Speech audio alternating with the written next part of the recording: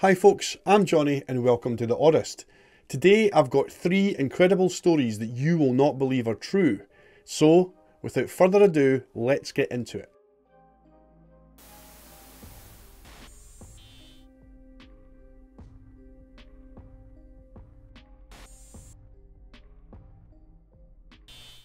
The year was 1957 and Larry Bader was just an ordinary guy living in Akron, Ohio with his wife Mary Lou and their 3 children.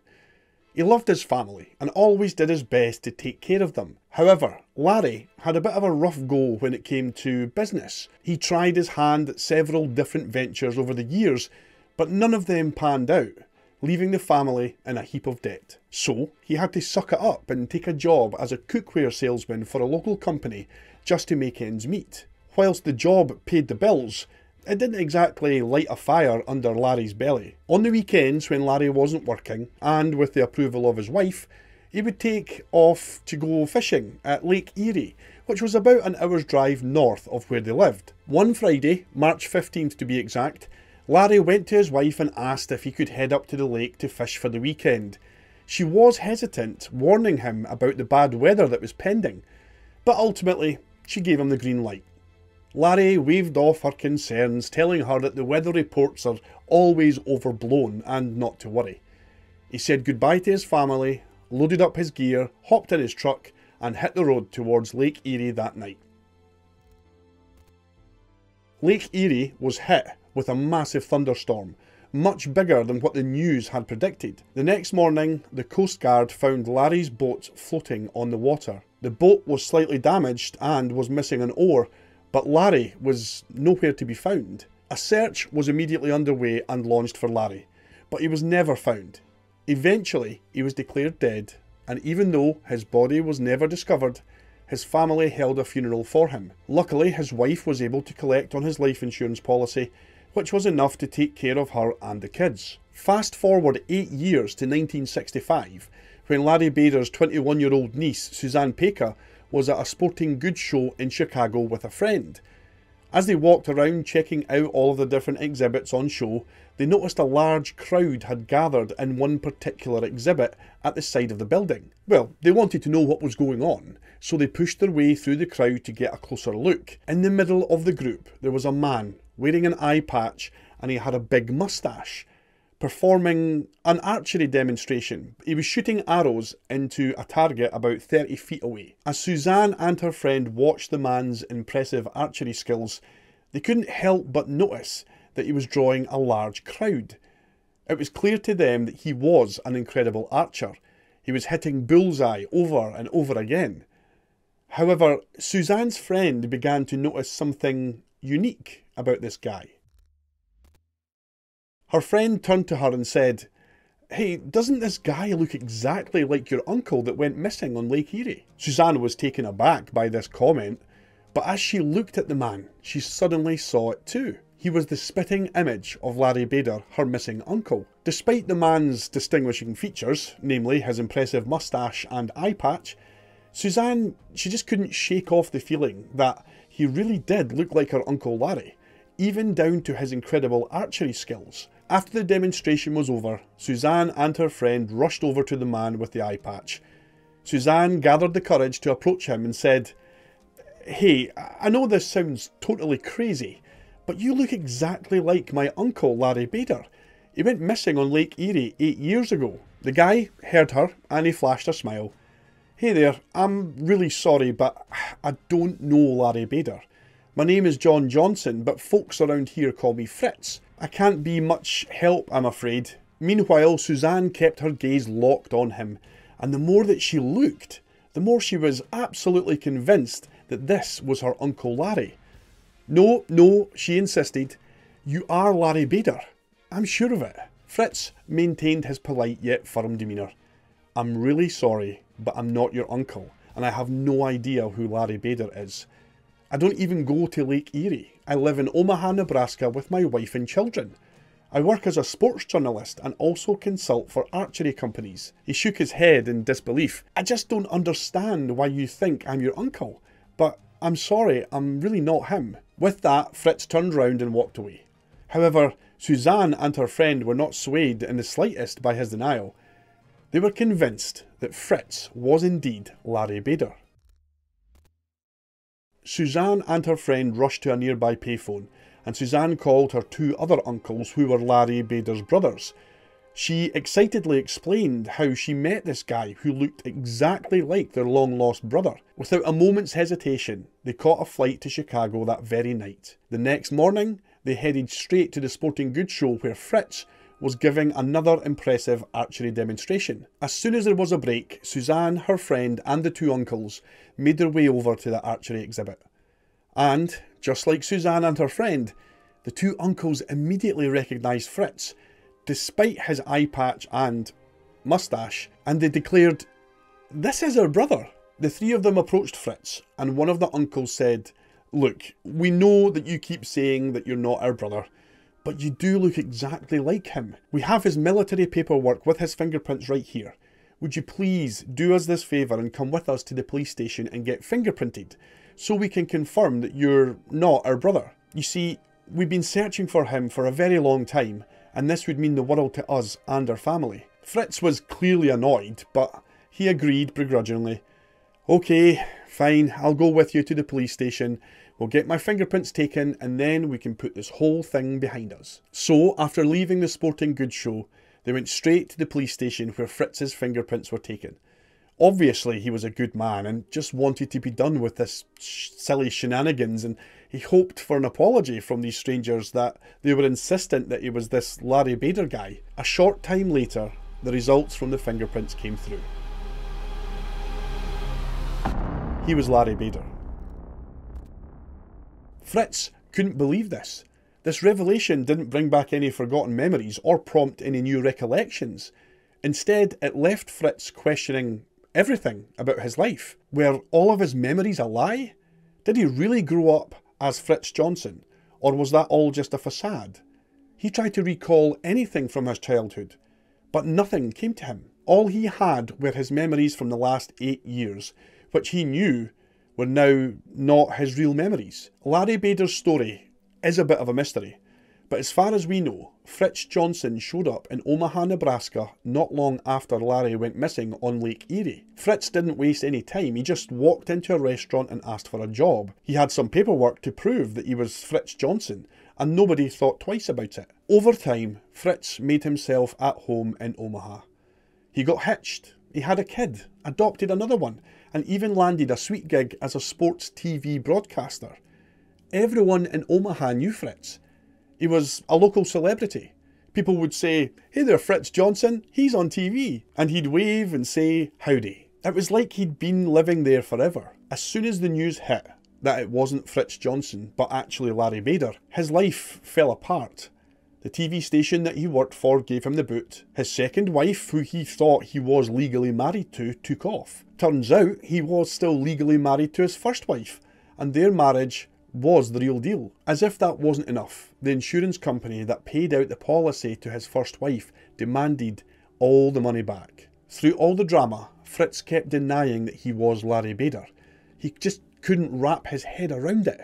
None of it made any sense to him. So, a group of experts, including doctors and psychologists, went to Omaha to test Fritz, aka Larry Bader, for almost 2 weeks. After running a battery of tests, they concluded that Fritz was indeed Larry Bader, and that he was probably suffering from an extreme case of amnesia. However, the experts had no clue as to how he developed his condition, and Fritz was equally clueless about it. It was all a mystery. It looks like we might never truly understand what happened to Larry Bader.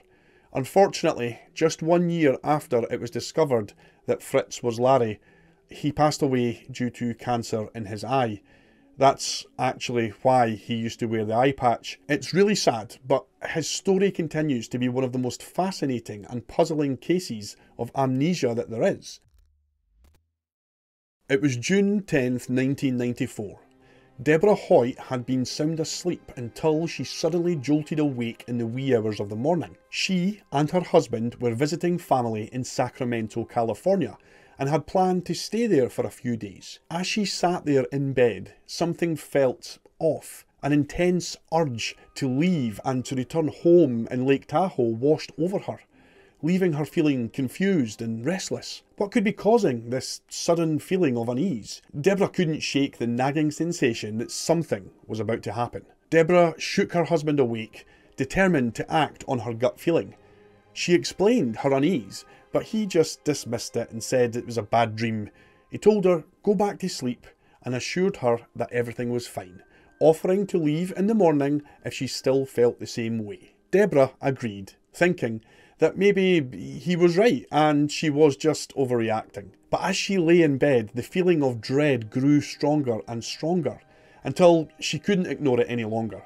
She jumped out of bed and told her husband they needed to leave immediately. He was hesitant at first, but eventually relented and agreed to leave.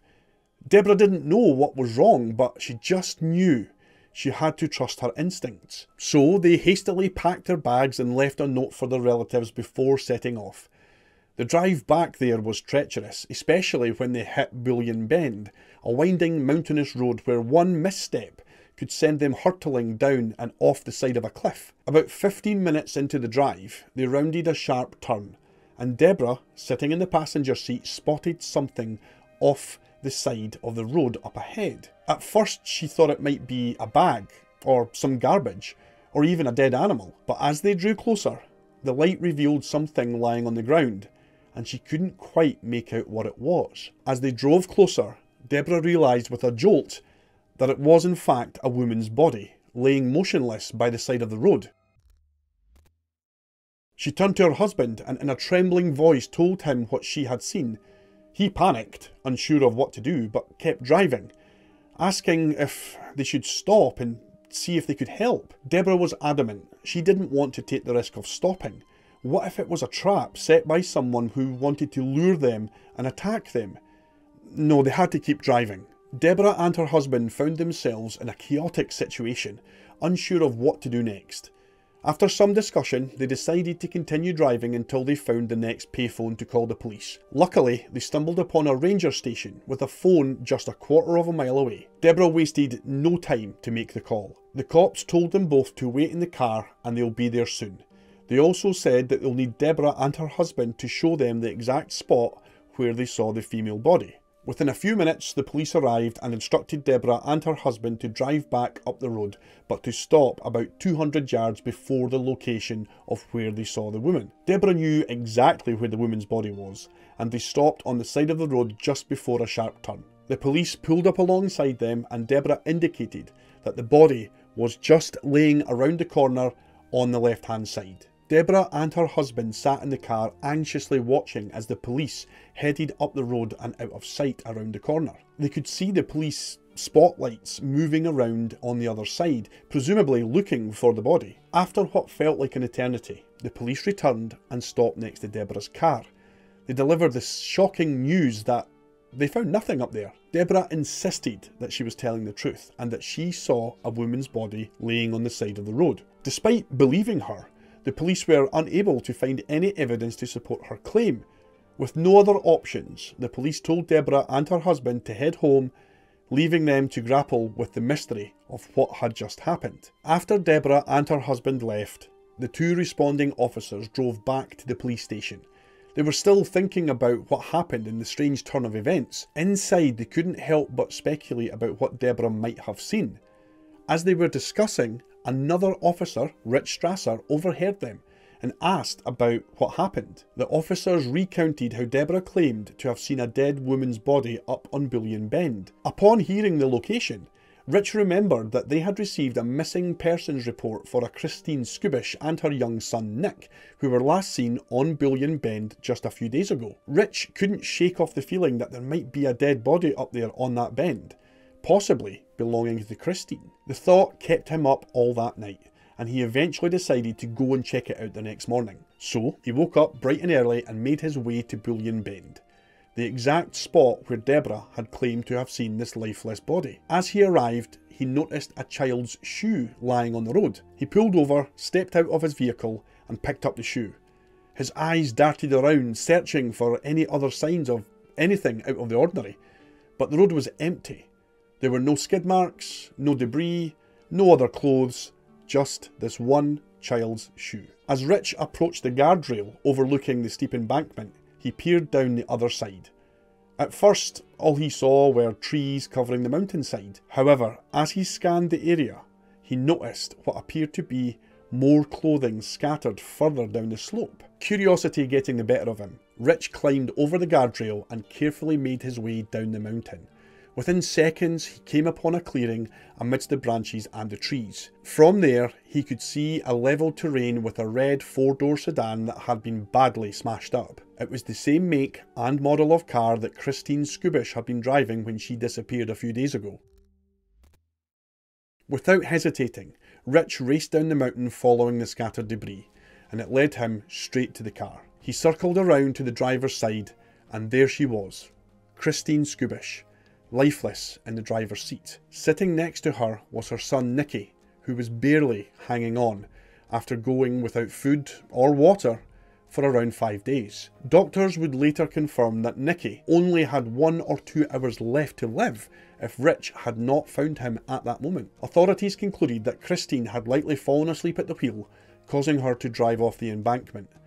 At first, Rich thought that Deborah might have seen Christine whilst driving through the mountains and witnessing the woman on the side of the road. After her accident, Christine likely crawled out of the car and climbed all the way up the embankment, hoping someone would spot her. When no one stopped, she would have made her way back down to the car, where she ultimately passed away. However, according to the coroner, this would have been impossible, because Christine had died instantly on impact 5 days ago. That was 5 days before Deborah saw the woman on the side of the road. To this day, nobody knows for sure who or what Deborah saw on that side of the road. The mystery remains unsolved. It is a fact that Rich only found Nicky alive because of Deborah's police report about the dead woman on the side of the road. Deborah was only on that road because of a strange middle of the night urge to leave her relative's house and drive up into the mountains. Something that she had never felt before and couldn't explain. This all seems like an extremely strange set of circumstances, but some might say that Nicky had a guardian angel watching over him. On February 17th, 2004, a 68-year-old man went into an ATM to withdraw money from the Jusco shopping centre in Yokkaichi City, Mie Prefecture in Japan. It was a typical errand that he probably had done many times before. However, this simple action would ultimately end in tragedy. This is the true unsolved mystery of the Jusco Phantom. Just in case you're not familiar with Japanese store brands, Jusco, which was later renamed to Aeon, was a large shopping centre that contained everything from grocery stores to clothing stores and various restaurants and 100 yen shops. These are like pound shops here in the UK, or dollar stores in the States. Just like most of these types of establishments, Jusco also had ATM corners available for shoppers to withdraw cash. An elderly gentleman with both hands occupied with shopping bags went to withdraw money from an ATM at this Jusco shopping centre, but he wasn't alone. Loitering around the ATM corner was a young woman. She was cradling a baby in a chest harness. She had been hanging around the area for about 5 minutes before the man showed up, keeping a watchful eye. As the man began to leave the ATM area after withdrawing whatever amount of money he had, the woman approached him. She acted as though she intended to walk past him, but purposefully bumped into his shoulder. And then, without warning, the woman eerily ran her fingers across the man's chest. The man was left standing there, shocked and confused. Seconds later, witnesses say that the couple started wrestling and grappling with each other. The young woman wasn't finished yet. She grabbed the man's arm and collar and started screaming, "Thief!" drawing the attention of everyone nearby. 3 shoppers and store clerks who saw the man tussling over a wallet with a young woman holding a baby assumed the man must be some sort of criminal and quickly apprehended him. The woman broke free while the man fought hard against his attackers. In the end, he had crushed 3 of his plastic cash cards in his hand. The shoppers tackled him to the floor and then called the police. Luckily, 2 young, inexperienced police officers who were arresting a shoplifter nearby were already at the scene to provide assistance. They handcuffed the elderly man and forced him to lie down on the ground, despite his protests and pleas of innocence. Then, to everyone's surprise, they noticed that the young woman had just disappeared. Meanwhile, the man was pressed to the floor with a policeman on top of him for a grueling 20 minutes. Despite his advanced age, when he tried to rise up from the ground, the police would force him back down. Eyewitnesses at the scene reported that one policeman was so aggressive that he broke the lenses of the victim's glasses and caused him to groan in a very unusual way. As a result, the man soon began vomiting and lost consciousness.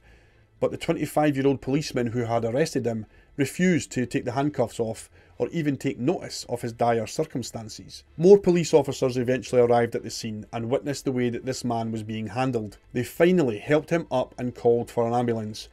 But unfortunately, by that time, it was too late. The dangerously high blood pressure caused by the stress of the situation and the subsequent police brutality led to arrhythmia and heart failure. His brain shut down and he passed away the next day. Shockingly, the day after his death, without any testimony from the mysterious woman or any concrete evidence, the police unashamedly filed charges against the deceased man. However, fortunately, some within the police force became suspicious about this woman's involvement. They investigated the CCTV footage at the ATM corner and determined that the man was completely innocent.